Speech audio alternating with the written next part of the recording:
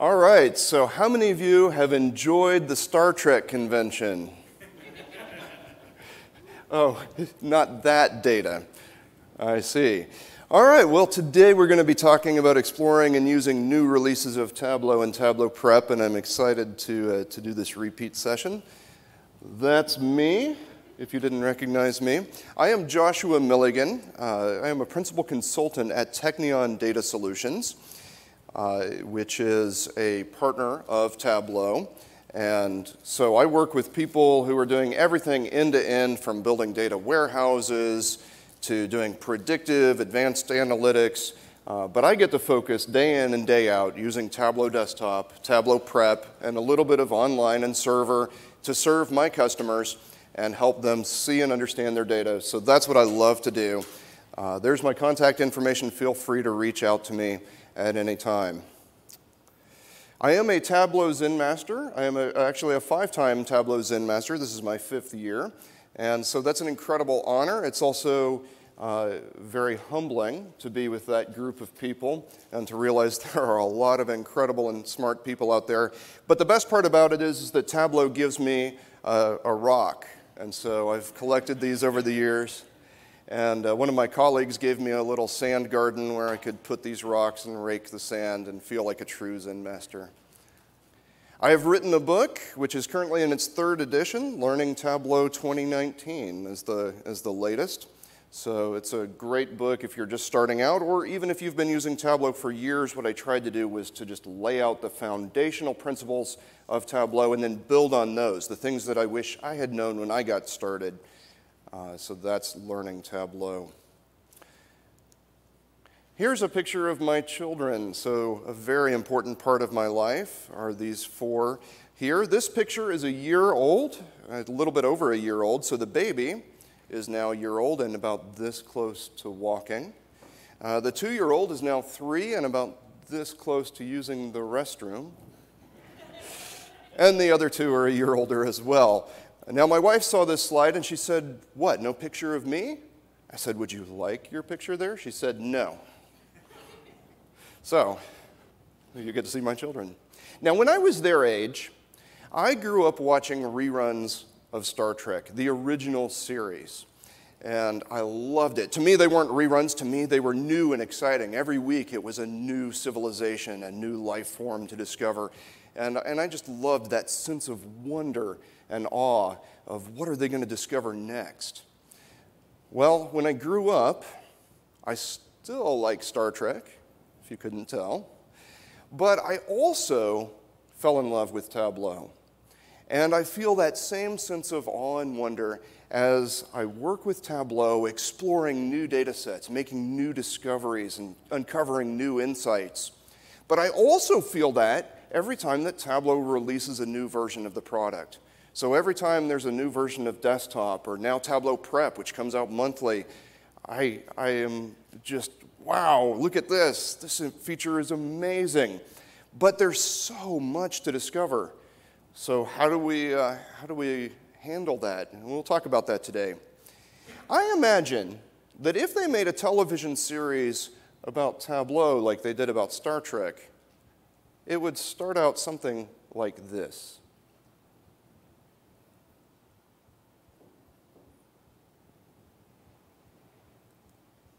Sound?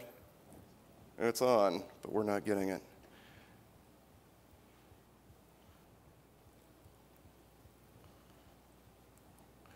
All right, I'll narrate it. Tableau, the final frontier. These are the voyages of the data analyst. Its ongoing mission to seek out new features and new functionality. To boldly go where no analyst has gone before. Ooh. Yeah, we lost something with the sound there. But I feel that same sense of awe and wonder. Everything changes, even the software that we use. But the change that I've experienced with Tableau is incredible. So here's what we're going to do today. Here's how we're going to proceed. We're going to start by talking about how do we find out about these new features. There are tons of new features. Where do we find them? How do we learn them? And then we'll boldly explore some new features. So some of these you have seen, perhaps even with the devs on stage, but we'll dive into them a little bit. And then we'll talk about what to do with the discoveries that we make. Let's start out with finding the new features. Where do we look?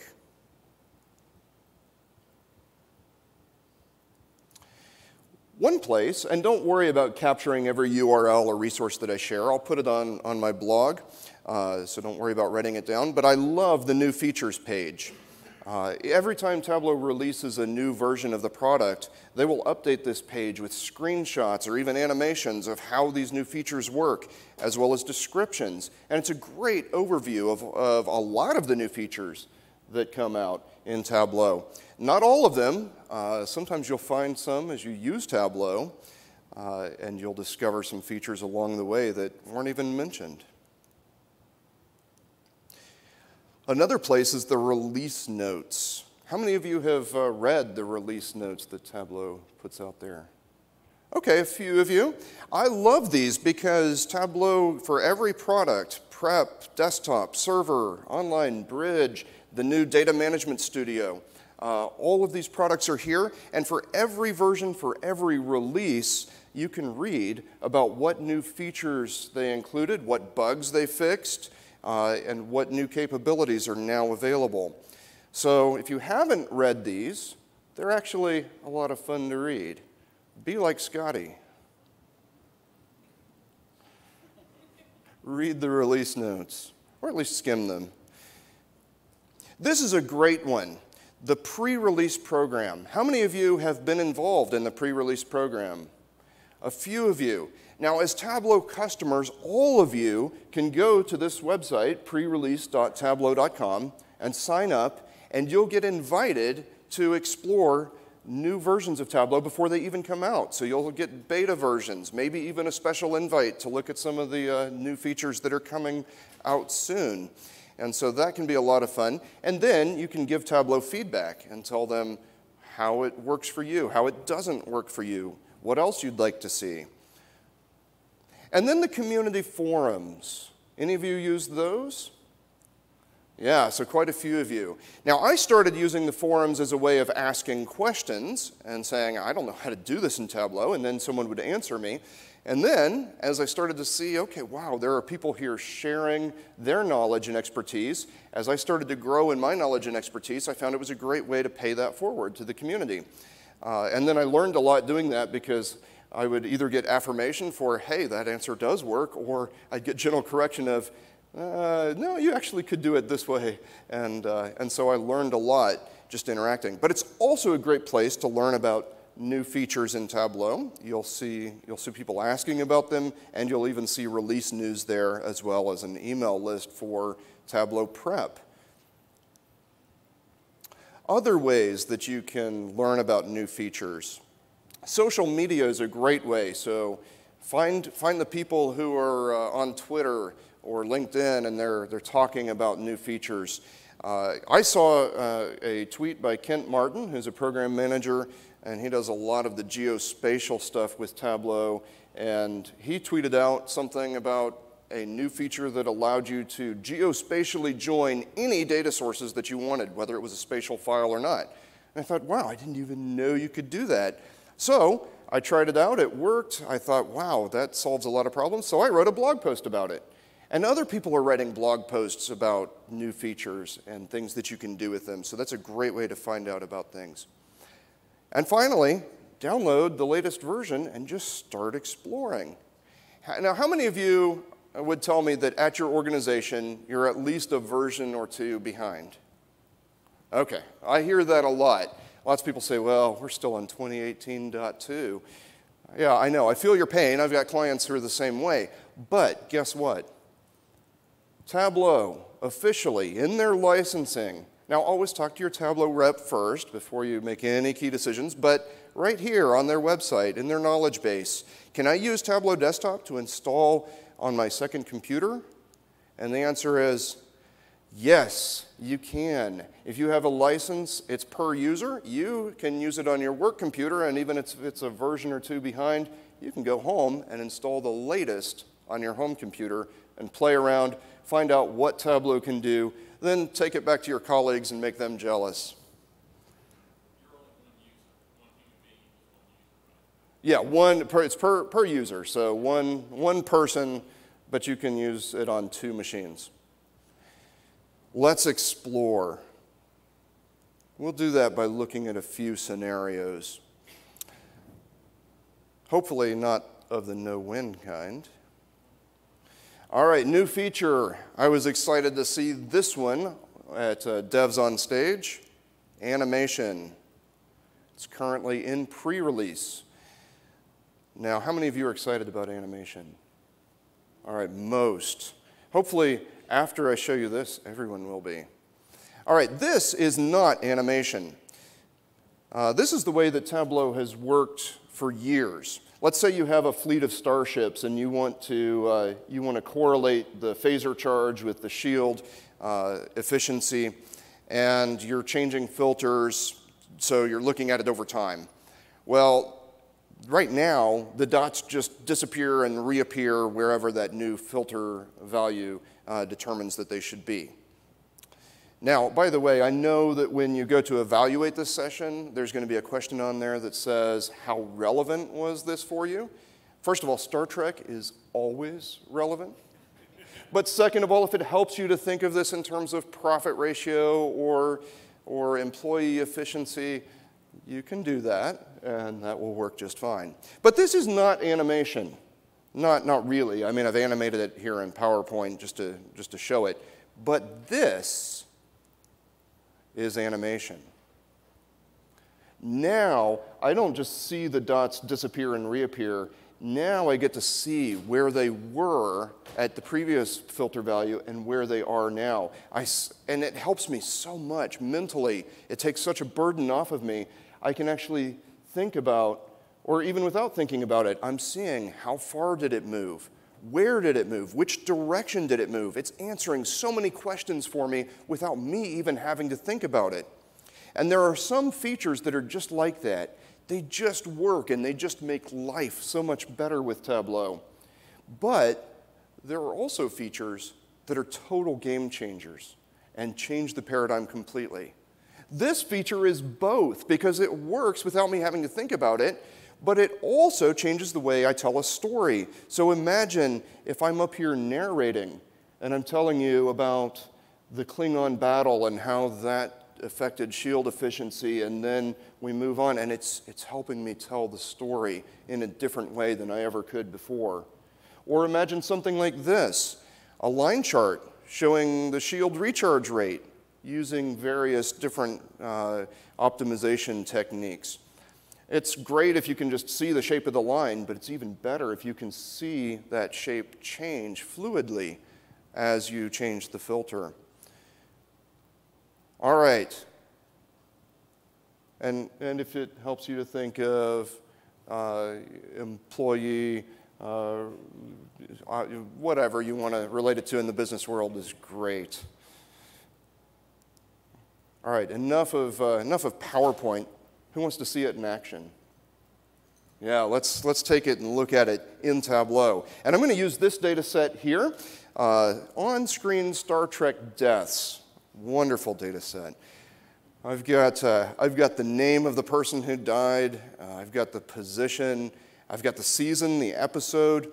And then I'm really curious about the shirt color because I've always heard that you don't want to wear a red shirt if you're on Star Trek, which is why I chose gold today.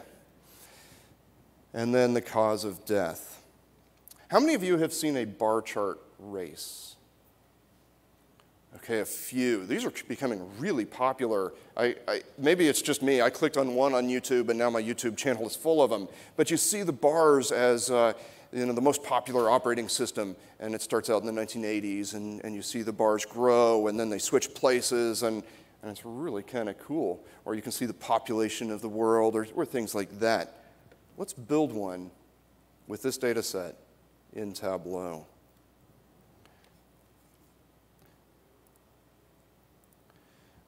All right, so the only thing I've done is just a little bit of pre-formatting to save some time, but otherwise we're going to build this from scratch.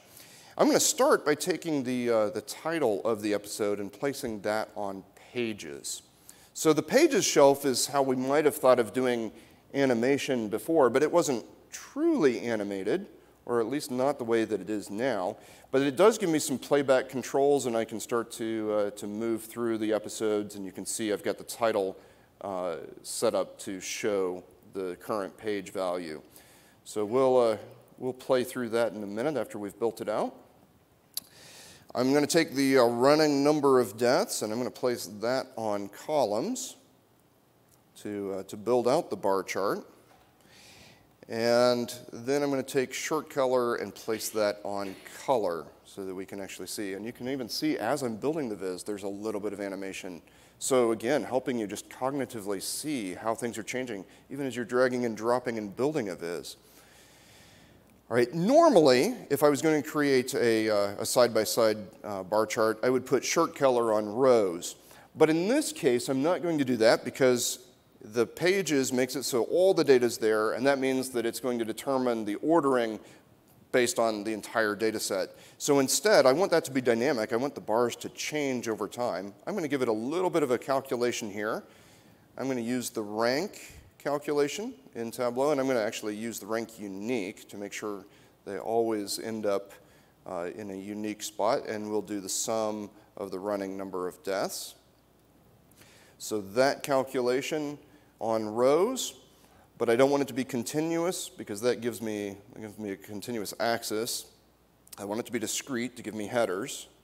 And then I need to compute using shirt color so that it's giving me the number of deaths per shirt color there. We don't need to see nulls. I'll hide those. We don't even actually need to see the headers for any of these. So I'm going to hide the headers. And at this point, we're ready to watch our race.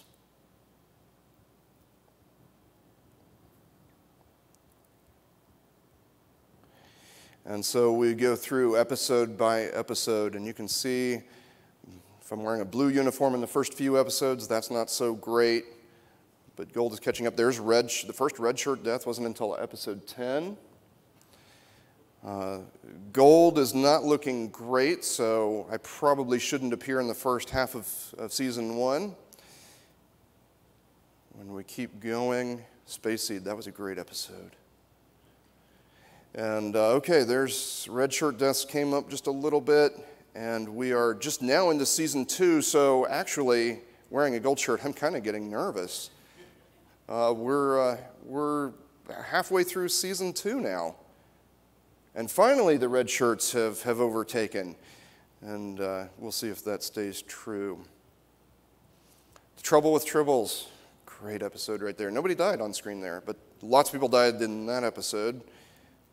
More red shirt deaths. More red shirt deaths. I think the writers must have gotten in a funk. We're into season 3, more red shirt deaths.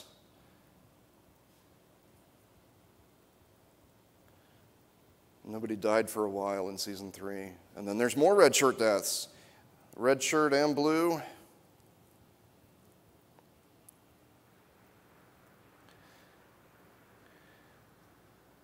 And we're at the end of the series. It was canceled. And so, having worn a gold uniform, I'm feeling okay about my shirt selection, especially if I was to appear in the 3rd season. I think I'd be just fine.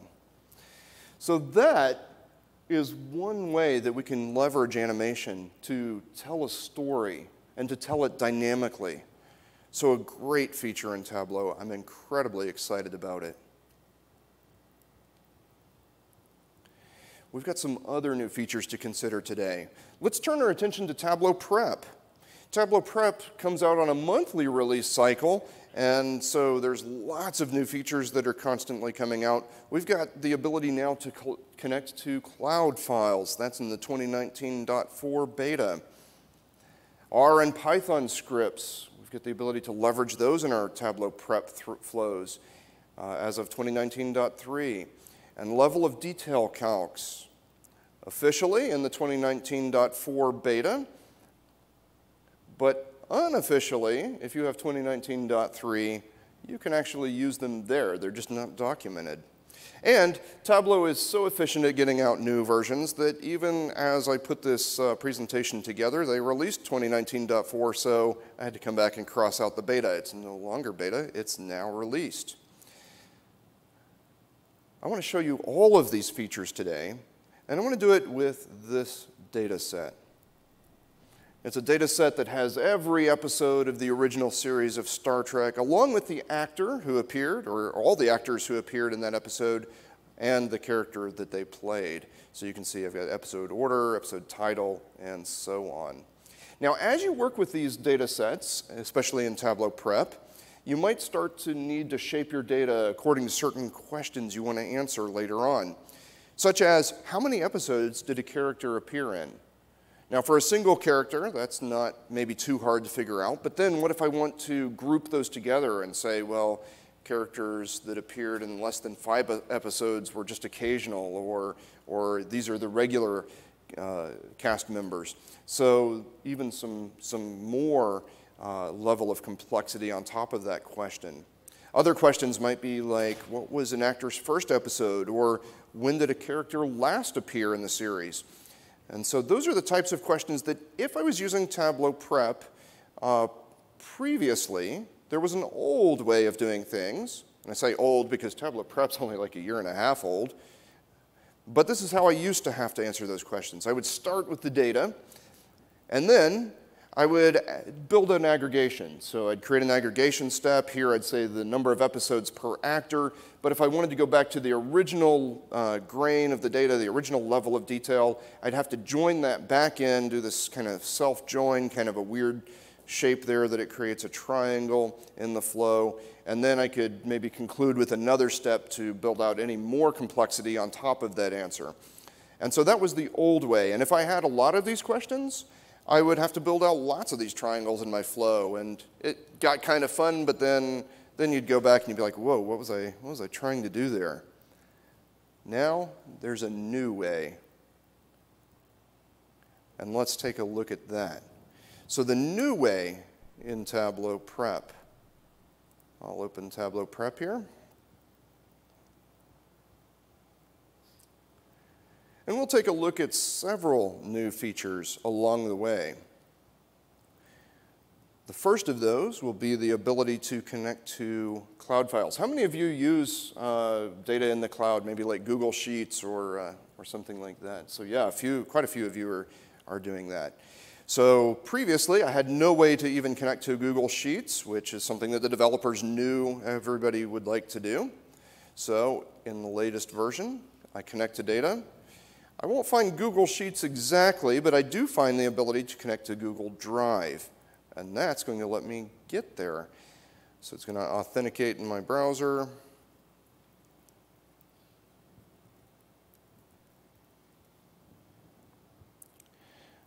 And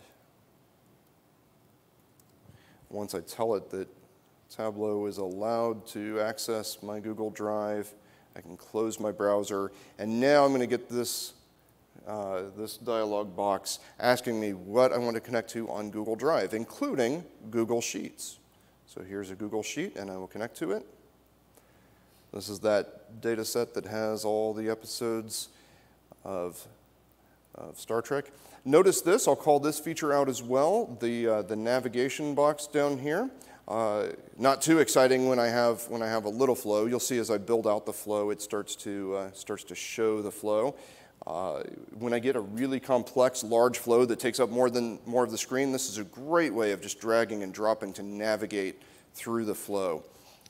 It's also got some zoom controls, which are great, and that's new for this control, but there's a feature there that's been there for a while, and that's if I hold down on Control and hit plus or minus, I can zoom in or out, which is great when I'm trying to show it on a projector like this. Maybe too much there, but I can zoom out a little bit. So here's my data set. I'm going to look at episode order by detail.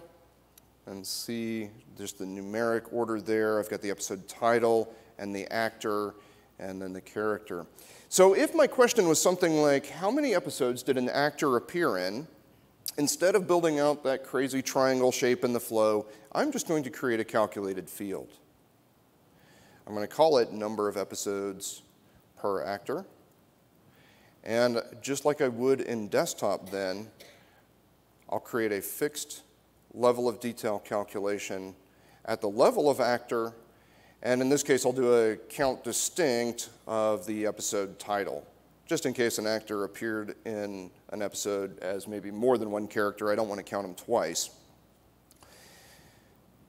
Now, I was really excited to see in Devs on Stage, this is all going to be visual eventually, but for now I can write it as a calculation. So I'll save, and I get the number of episodes per actor. I might want to see that by detail. I noticed that there are a lot of actors who are kind of just one time. Star Trek wasn't their thing, they appeared once and they said, nah, never again. Or maybe they weren't any good and they were never asked to come back. But there were some who appeared a lot of times.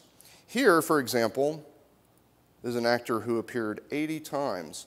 And I'm going to use the new feature here of looking at just the data grid to notice that the one actor who appeared in every episode of the original series was Leonard Nimoy. Now, why not William Shatner? He was Captain Kirk. Yeah, the first one, the original pilot, The Cage.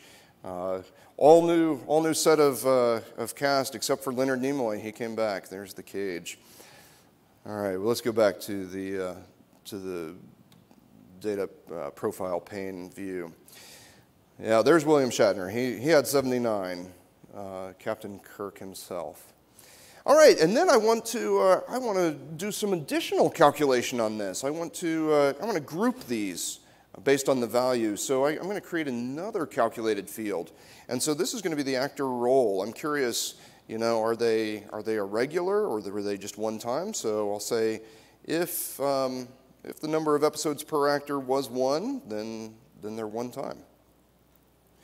But if it was less than about maybe 5, then they're an occasional actor. If they were less than, say, 30, then they were a recurring character. And if they were more than that, then they were a regular cast member. So I've got a, spelled that way. So I've got a calculation here that takes my level of detail calculation and builds upon that. So I've got the actor role, and I'll save that. And I get this field here that allows me to start to see, who were the occasional actors, who were the one-time actors. And I've started to create a data set that now when I go to do analysis, I've got some additional attributes of the data that are all based on the entire data set, which is great. And even better, I've done it in one step. Instead of having to build out aggregation and self-joins and all that mess, I can do a lot of complexity right here. And it's not even that complex. It's very easy to go back and see how that was built. So that's everything I wanted to do with the actor, but I do also notice this episode title here. The episode title is all capital letters. I'm going to bring it over here to the front just so we can watch it. And because it's all capital letters, that can be a little bit hard on the eyes to pay attention to. I'd like to make it title case. I'd like to transform that in some way. Now, Tableau Prep has a lot of string functions, regular expression functions, but it's going to be very painful to try to build out a title case function. It's got uppercase, lowercase, but no function that just takes it directly to title case. So I'm excited about this feature here. Add script, the ability to use Python or R in Tableau Prep. And with Python, which is what I'm going to choose to use, I have the ability to connect to my Python server, which is just my local host, and the port here. And I'll sign in. And once I've signed into my server, I can have a script file. So here's my script, this Python script.py. I'm really original on naming there. Let's take a look at it, not because we care too much about Python, but just because it's kind of fun to see. So I've got the function that I'm going to call, which is toTitleCase. And what that's going to do is it's going to take the data set, which is a data frame object here in Python, and it's going to take the episode title and apply this function across that column. So this function has a list of exception words that don't get an uppercase letter if they're not the first word. And then it's going to split it out and loop through word by word and capitalize the ones that it needs to. So no need to fully understand that. I'm not a Python expert, but I figured it out enough to do that. And so I select that file, and then I tell it the function name, which is that toTitleCase that I want to call. As soon as I press enter, watch the episode title here. Watch what happens. Tableau applies the Python function, and everything is now nicely title-cased. A is capitalized only when it's the first word of the title, but of and the did not get title-cased, but every other word did. So really nice. And I've just barely scratched the surface. You could use this for predictive analytics. In fact, you could take a data set of all the Star Trek deaths and all those people who ever appeared on Star Trek and do some predictive analysis to figure out, is it really true that red shirts die more frequently? Or is that just because there were more people wearing red shirts that we saw on screen, period? Maybe it's not statistically valid. You could build some incredible models in Python to figure out that question. I'm going to close out Tableau Prep, and we've got one final feature to consider here today, and that is parameter actions. Now, this is not new, but it was released in this last year, 2019.2, and it's one that I am incredibly excited about because it is so powerful. With parameter actions, I can take any view, and I can start to think through how to use that view to work through it, and I can take that view and create an action that changes a parameter value. So if I were to click on a bar in this view, I could change the value of the parameter. So here I click on Janice 6, and that becomes the value in that parameter value. Whoa.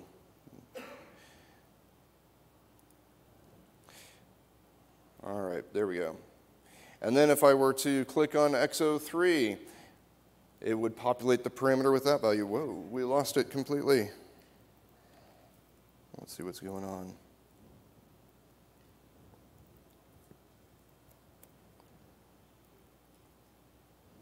There we go. All right, so I had clicked on that bar. I click on that bar. And it doesn't have to be a click function. I could do it on hover. I can set up the action just like I would any other action. But the power of that is that when I populate a parameter value, I can use it anywhere. I can use it throughout the entire workbook. It's not limited to a single data source. It's available for everything. So I can use it in calculations. And that allows me to do all kinds of things, like control filters. And that's powerful because I can actually filter the same view that triggered the action, which is kind of fun. But I can filter any other view that I want in the entire workbook. I can control labels and titles and captions. I can control any visual attribute that I want. I can create a calculation based on the parameter value and then put that on color or shape or size. And I can dynamically change every view in the workbook or any view that I want. I can do what-if analysis. So what if dilithium production, the goals were set based on the value for one of these planets? Well, I click that, and I can start to see who's over that, who's under that. I could have a timeline and say, if I were to click on this point in time, how does every other point in time relate to that in terms of the percent difference? All kinds of possibilities. I can move reference lines. And so you click on something, and now the reference line is based on your click. I can control filters and sets. I can change the size of bins.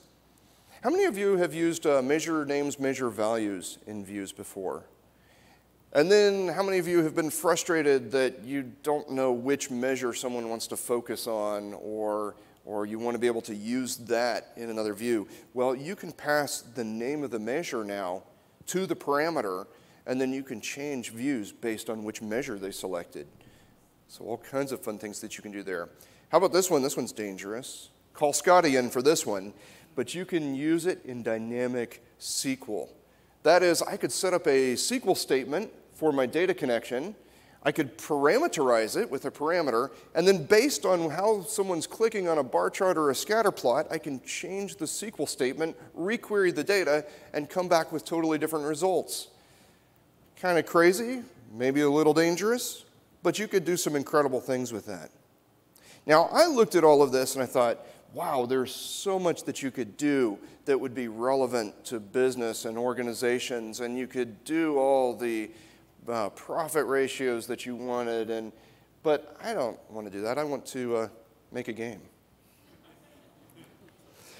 So I love making games in Tableau. I've made things like Blackjack or Battleship or Tic-Tac-Toe, but the one game that I had in my mind that I wanted to make was Minesweeper, but I couldn't ever figure out how to make it until parameter actions.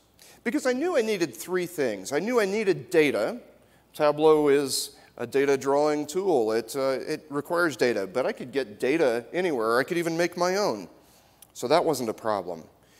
But I did need the ability to trigger an action on the same view. So if I click one of these squares on the Minesweeper board, I need the Minesweeper board to update itself. There are some workarounds and some hacks, but none of it was really all that fun to try to do.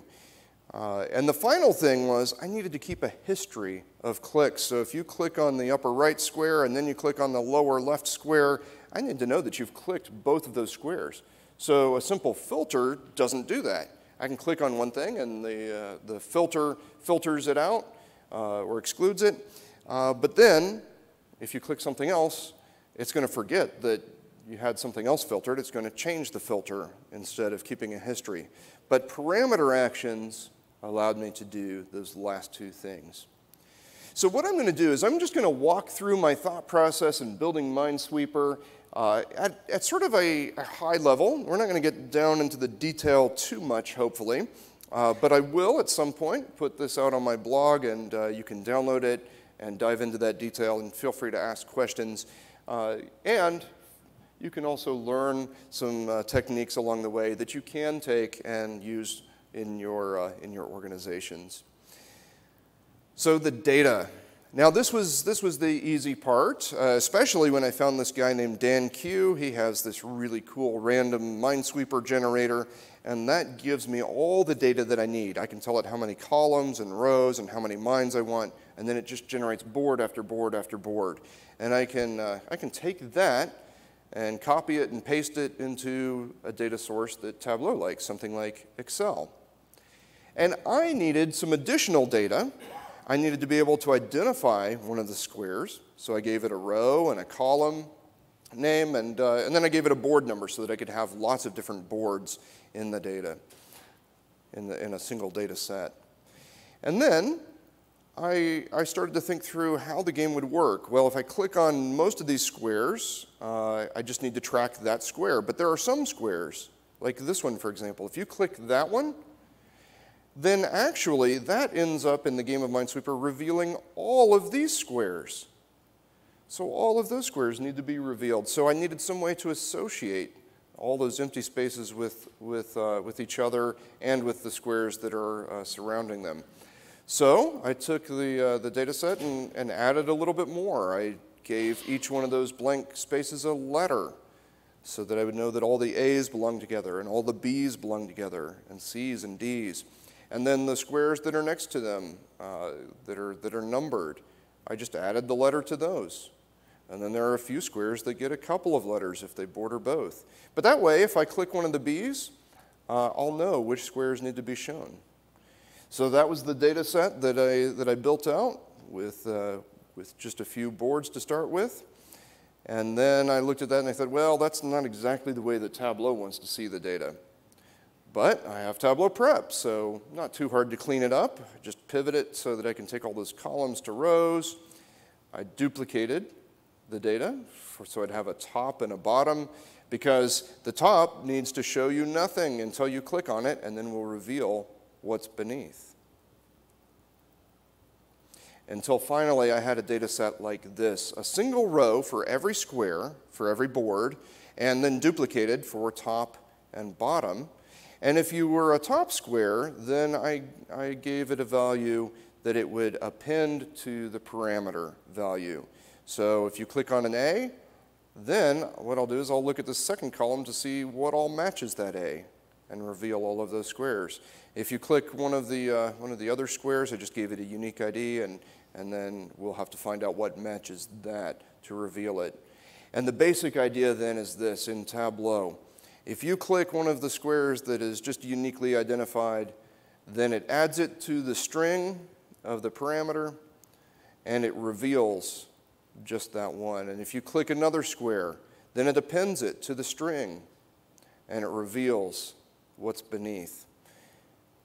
And then if you click one of the blank ones, then everything that matches B is going to be revealed, and so on and so on. But enough of looking at it in PowerPoint. Who wants to see it in Tableau? All right, so here it is. I'm not even going to put it in a fancy dashboard or anything. We'll just play it right here as a Tableau view, and you can see this is Tableau itself. So you'll see as I click on the squares, it's going to build out a string.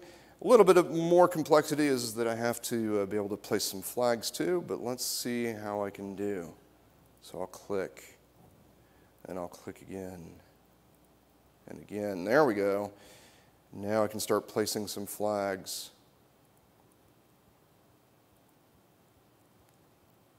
Not very helpful there. There. And I can place more flags. And so you can see it's just a single view. It's building out the strings. And as I build out the strings, I just keep going and go, oh, and I hit a mine. And it reveals all the mines. So I'll put this out on my blog, and you can actually download it. I'll publish it to Tableau Public, and you can dive into it and see even more detail about how it was built and constructed. But it's a great feature opening up all kinds of possibilities, an entire universe of possibilities. So we have these new features, and we learn them, we explore and find them. What do we do with them once we've discovered them? Well, first of all, use them. I mean, that seems kind of obvious, but I have to remind myself to do that too, because vector maps were released. Do you know how many times I've thought about using vector maps?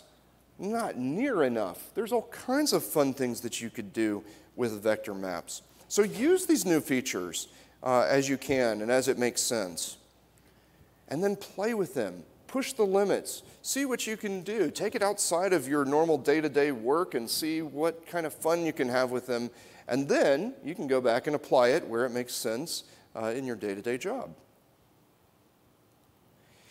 And then also make sure you provide feedback to Tableau. The Tableau developers love to hear from the customers. They want to know what works, what doesn't work, what else you'd like to see. So join that pre-release program. Run through the scenarios that they give for you, and then take the surveys and send them an email and tell them, hey, it doesn't quite work the way that I want it to, or this is great, but I also need it to do this. They listen, and it impacts the way that they develop Tableau. And finally, submit some new ideas. There is, on the community forums, there is a new ideas place. You may look at a new feature and say, this is a great feature, but I wish it would also do this, or it makes me think that the Tableau would be even better if there was this feature. Well, you can add your ideas there, and you can also vote for ideas that you think are helpful that other people have already submitted. And that helps the developers know what's important to the community. Who knows? You might be responsible for the next generation of Tableau.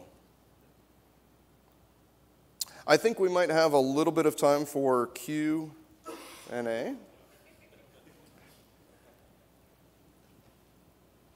Anyone have any questions? Yes. Which version of Windows you are using? Sorry, say that one more time. Which version of Windows you are using? Which version of? Windows. I think you are using very old version. Of Windows. Oh, yeah, I'm using version 7. So I'm up to date on Tableau, not up to date on my OS. Yeah. I keep up to date on the important things. Any other questions?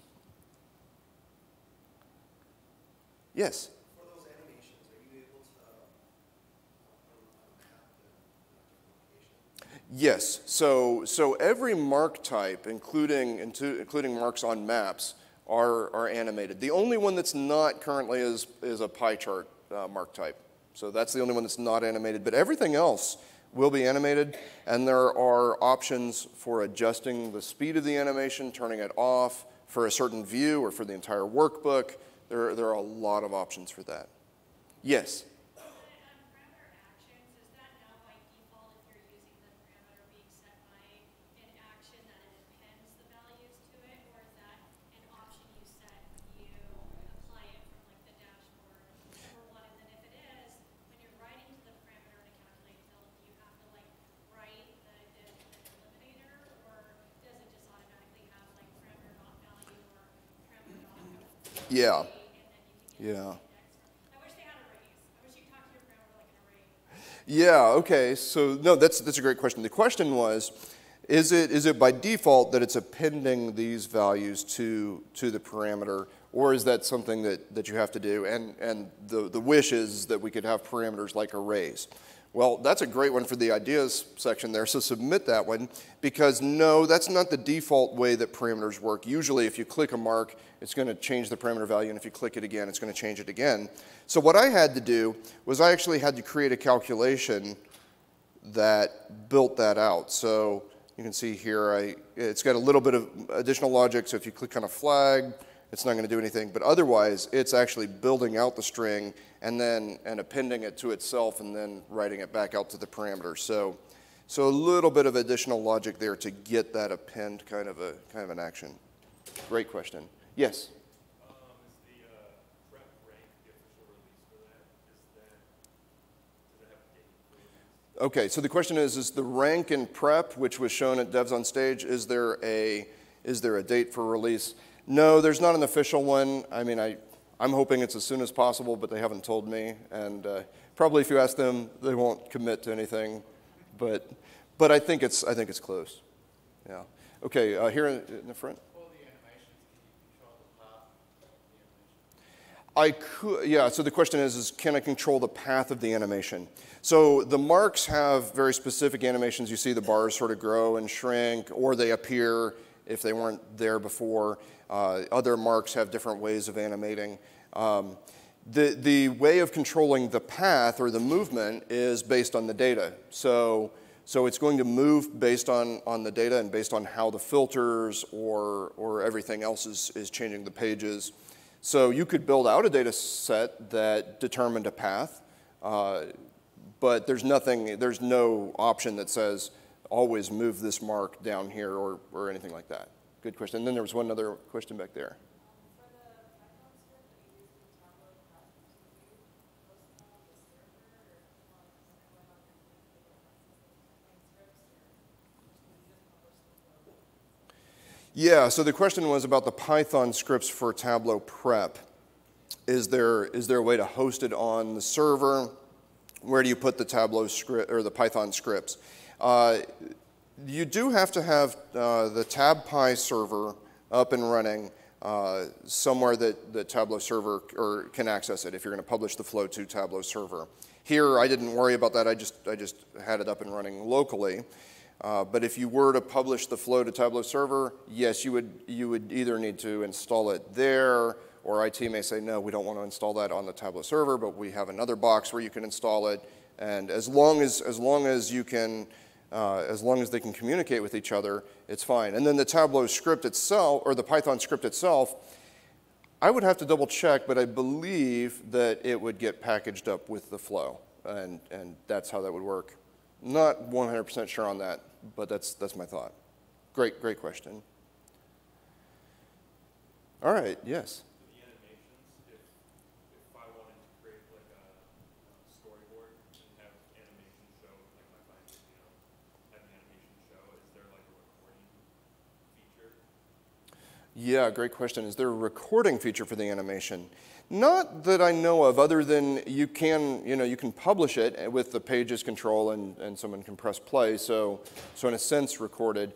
But otherwise, no. In fact, what I did for PowerPoint there was I used another application to capture a screen recording of the animation. Great question. Yes? It is, so here's where I'm gonna not know the answer right off. It will be, if it's not available, I think it already is available, like on Tableau Public, Tableau Online, I think, Tableau Server possibly. But if it's not, then it will be soon. I know that they've announced that. I'm just not sure if they've already released it or not. Does that then take care of the long-standing issue with page shelf animation not working on Tableau server?